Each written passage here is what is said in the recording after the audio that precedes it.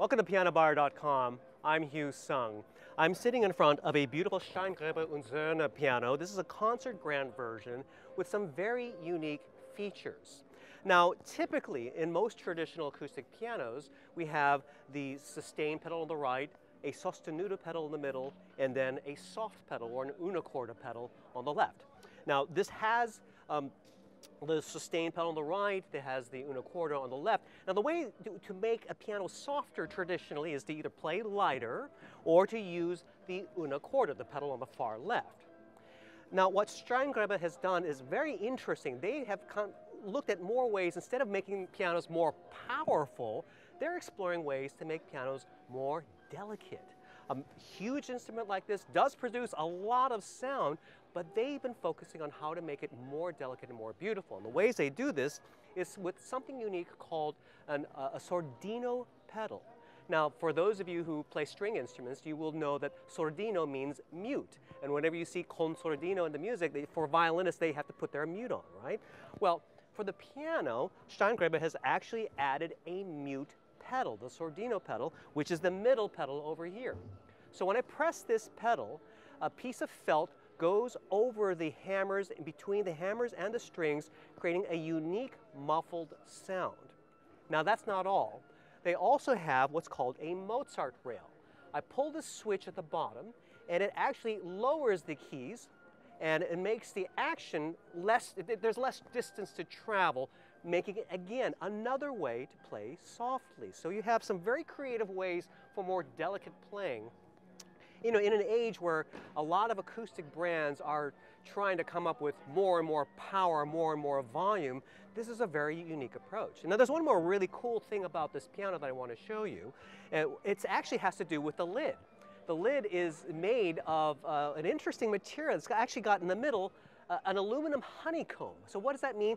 It is much lighter than your traditional concert grand lid. Now, I'm a small guy, and even I have to struggle whenever I have to get a 9-foot lid up with one arm.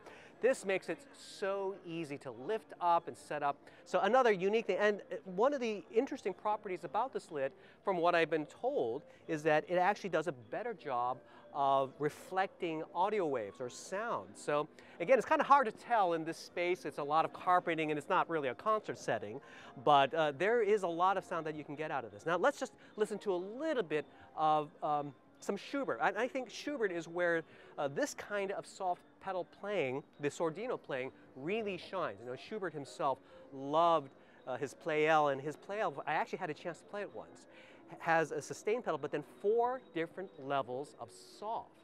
Incredible. You press each of these pedals, it will get softer and softer and softer, and apparently this is the sound that Schubert loved. This is a piano that actually comes very close to approximating the kind of muted, muffled sound that you can get.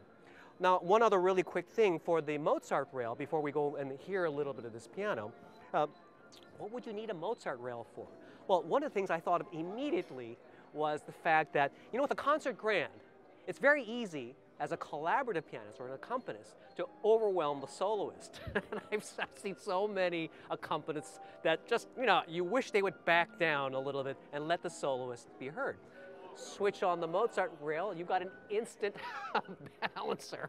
You're making your accompanist play a lot softer and letting your soloist shine out a lot more. That's one application that I can see being very, very practical for the Mozart rail over here. So anyway, let's listen to a little bit of this.